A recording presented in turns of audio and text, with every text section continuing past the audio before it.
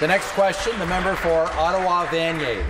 Thank you, Mr. Speaker. My question is also for the Minister of Mental Health and Addictions. Mr. Speaker, consumption and treatment services sites have a role to play in harm reduction, but their implementation and specifically their placement need to be carefully considered. There are 4 of those consumption sites in the entire city of Ottawa, and 3 of them are located in my riding of Ottawa-Vanier, and they are all located within 600 meters of one another and right by the Byward Market. As a result of this cluster and the proximity to namely elementary schools, the surrounding community has been severely impacted.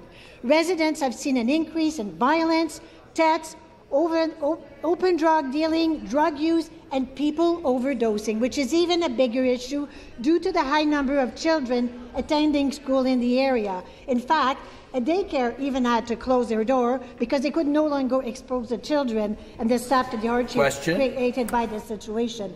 My question to the minister is, can the minister explain how the concentration of these 3 consumption sites were allowed in this one area and what steps are being taken to limit the impacts on the community?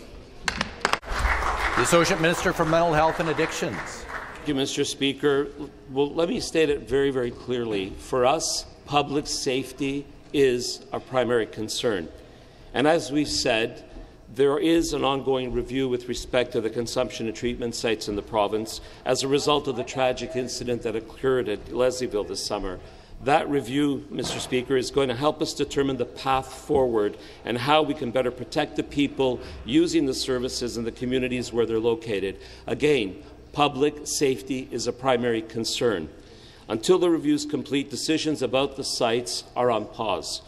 I can, however, assure you that your concern is noted, and I would love to continue discussing that with you in terms of how this came to be and where things stand, and perhaps look at that specifically as part of that review process.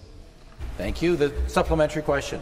I do appreciate the answer from the minister, and I want to underline that consumption sites have a role to play in addressing the opioid crisis, but the solution cannot end there. People who have challenges with addictions are healthcare patients needing treatment. Providing those who are addicted with a safe place to use drugs may protect them from overdose in the short term, but it does nothing to address the underlying illness. We need to take a holistic approach to addiction in this province. Last week, I did ask the Minister of Health to approve the request for a proposed nurse practitioner-led clinic that could provide much-needed addictions and mental health services. Consumption sites cannot be standalone facilities. They must be truly connected to healthcare and mental health treatment, food banks, housing, and other social services so that we can actually help address the underlying issues that lead to addictions. Mr. Speaker, what steps is the minister taking to ensure that the consumption sites in my riding actually connect to those who are addicted with the healthcare and social services that they need to get better? The Associate Minister of Mental Health and Addictions. Thank you, Mr. Speaker. And I'd invite the member opposite to take a look at the roadmap to wellness and look at the plan. We have been discussing, I have raised this and have said it many, many times in the House, the continuum of care requires there to be an entire and complete process within community. So when we talk about withdrawal management, when we talk about addiction treatment, when we talk about the supports that are required subsequent to that, including the housing. Now, this government, the first government to have a minister responsible for mental health and addiction, is looking at these problems from the standpoint of a multi-ministerial approach to ensure that the investments are there for the individual, so that once the treatment's completed, they have an opportunity to reintegrate into housing, a job, and everything else that the rest of us want in the province. That's what this government is doing, and we will continue doing that. Thank you.